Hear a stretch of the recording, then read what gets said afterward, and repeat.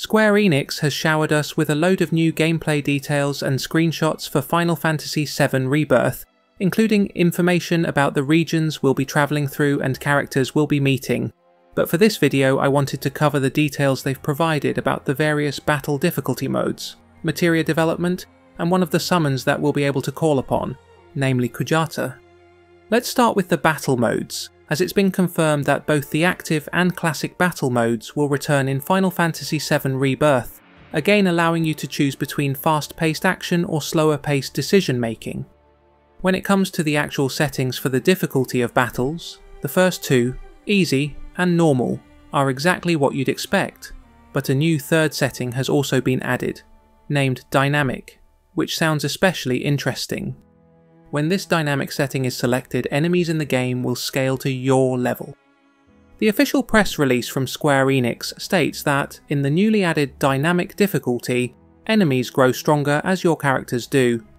Perfect for players who crave constant challenge. Given that we'll be travelling back and forth between larger areas than those that were present in Final Fantasy VII Remake, the dynamic difficulty mode should mean that we aren't just crushing lower level enemies on our way through old areas. With this in mind, it might be a welcome addition if you want to push the combat system at all times. We also got more of an insight into Kujata, a summon which featured in the original Final Fantasy VII, but not in Remake, which is described as a bovine deity that charges around the battlefield wielding the power of fire, ice and lightning, and which can throw enemies with its enormous horns while unleashing magical attacks that capitalise on their weaknesses. From the images provided, Kujata looks like it will be pretty damn awesome to use in battle, while hopefully proving to be effective at the same time, given that it is a multi-elemental summon that can unleash abilities such as Blazing Horn, which launches a concentrated burst of fiery energy at an enemy, and Tri-Disaster, a powerful wide-range attack imbued with the powers of fire, ice and lightning, sure to hit many foes right where it hurts. Also, speaking of multi-elemental attacks, one thing that jumped out was the fire and ice materia listed under materia development, which seemingly allows us to use fire and ice magic in a simultaneous move. Judging by the other materia included on the screenshot provided, namely auto cast materia, morph materia, and auto-unique ability materia, it definitely looks like there is going to be huge scope for developing your own fighting style when it comes to laying into the enemies in Final Fantasy VII Rebirth. On this note, Square Enix said in the release that assisting Chadley with his world-spanning research will allow you to accrue data points, which are essential when it comes to developing new materia.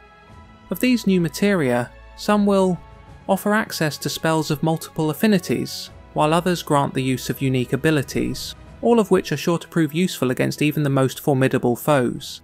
And given the size of Final Fantasy VII Rebirth and the newly revealed dynamic battle setting, there are sure to be many formidable enemies to face.